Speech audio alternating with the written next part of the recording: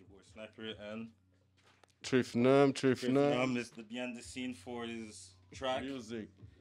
What's 200 the music km video? à l'heure. 200 km à l'heure. Yeah. So, ça c'est le behind the scene en ce moment. Vous pouvez le trouver sur Instagram, YouTube, Instinct Animal, Spotify, toutes les plateformes. c'est quoi les noms? TRIFNAM XP official. You guys heard? Yes, we speak French, English. What else? What else do you speak? On parle tout. So for this part of the video, it will be a voiceover because the way I put the mic on during the video shoot, unfortunately, it picked up the music more than my voice, and I wasn't able to isolate it in Final Cut Pro.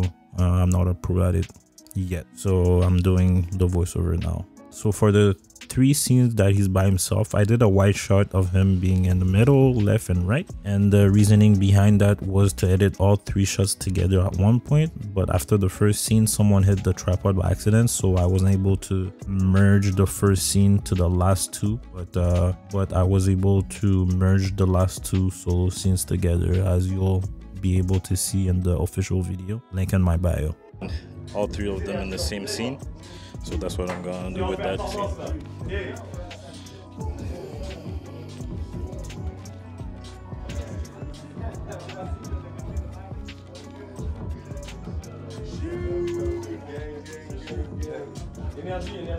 Attends.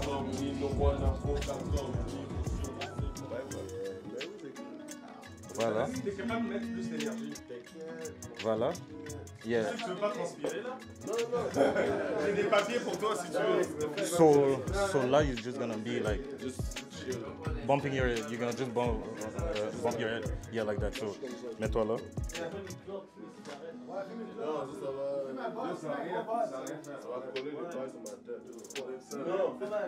As for this music video, the equipment I've used was very minimal.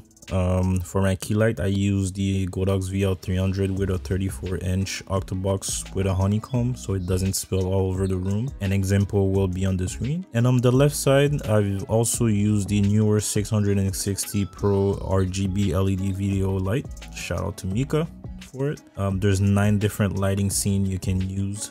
For the 5 scenes in the house, I've used the paparazzi scene and the red RGB option. And if you guys need more info about that light, the Amazon link is in the description. And also the first 4 scenes, I used my R5 with the 15 to 35mm on a tripod, and the scene in red was with the 15 to 30mm also handheld. The last 3 scenes of the video, outside and in the car, I've used the 50mm EF, the 15 to 35mm RF, and the 70 to 200mm. Also, I'll put some example of the different shots that I've took with those lenses. So it's gonna be a nice outside shot.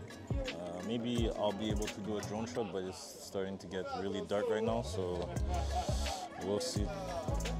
The guys are here. We're on the Gatineau side, you know.